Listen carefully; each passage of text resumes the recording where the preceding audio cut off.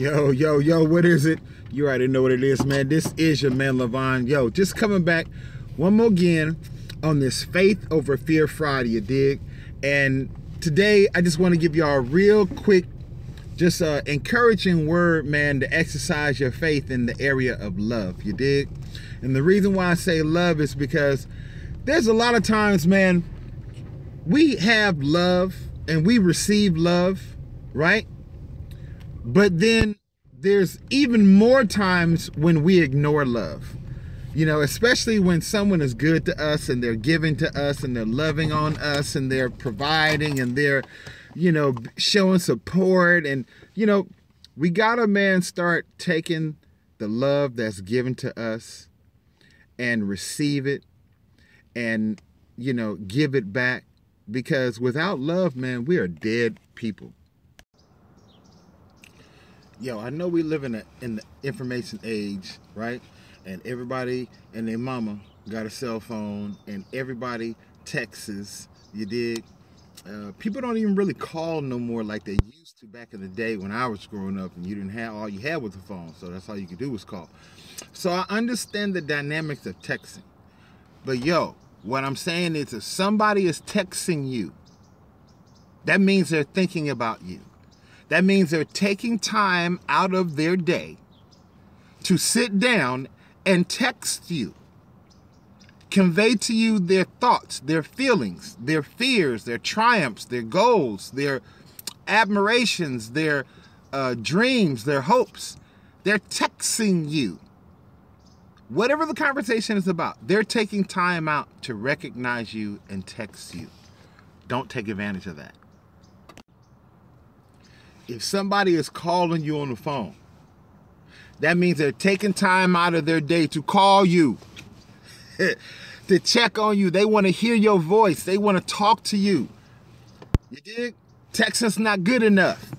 They want to actually hear so they can feel, so they can get a sense, they can gauge your tone, your demeanor, where you're at, your attitude, your character.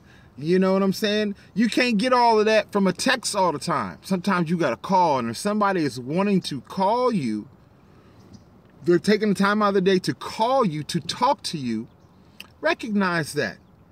Be appreciative of that. You know how many people that live life and they don't receive a phone call? So if somebody's calling you, that means they care, man. One love, for real. Learn to be appreciative, especially when you have love in your life, right?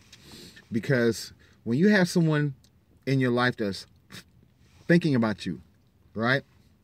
They call you, they text you, they're concerned about your well-being, they're concerned about your health, they're concerned about your finances. You know, if they can support and pay a bill, they will.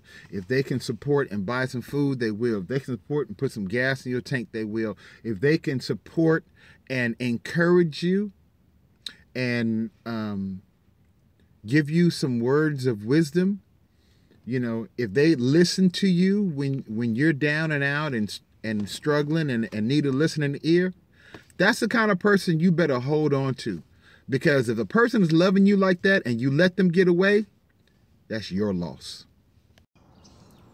So support is so key in any kind of, you know, established relationship that you're going to have, right?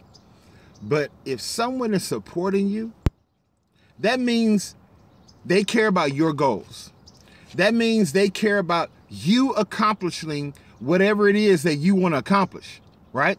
If they support you, that means they're spending time supporting your causes, your goals. They're spending money supporting whatever it is that you need support, right? No one is an island. No one can do anything by themselves. We all need each other. You dig? So when you got somebody in your life that's supporting you, they're encouraging you, they're pushing you, they're breaking bread with you, they're spending time with you, man, you better hold on to that. Can't find that everywhere. Yo, this is Faith Over Fear Friday, right? So why not exercise your faith on this Friday and love on somebody. Show them you love them. Text them you love them. Call them and tell them you love them. Support them. Pray for them. You dig? There's nothing like a person supporting you with prayer. You know what I'm saying? Interceding on your behalf. You know what I'm saying? Encouraging you with the word of God. There's nothing like it. So when you have somebody supporting you and it's in your corner, hold on to that. Because it's hard to find support. It's hard to find people that want to text you, want to call you, want to support you. You dig? Got to hold on to that. Real talk. So listen, in order not to take that L, open your eyes, man. Start realizing what you have in your life. You dig? Especially if you have someone in your life that's loving on you. I don't care whether they're your spouse. Maybe they're not your spouse. Maybe they're your boyfriend, girlfriend. Maybe they're not even involved in an intimate relationship. Maybe it's just somebody that really, wants to see you succeed and have your back. There are people like that out in the world. You dig? So remember, man, when someone steps into your life and they're loving on you and they're not looking for nothing in return, you better hold on to them. You better keep them close, because those are the type of people, man, that will have your back come hell or high water. You dig? Your man Levon just coming to give you a quick power minute on this Faith Over Fear Friday. You dig? One love, and I'm out.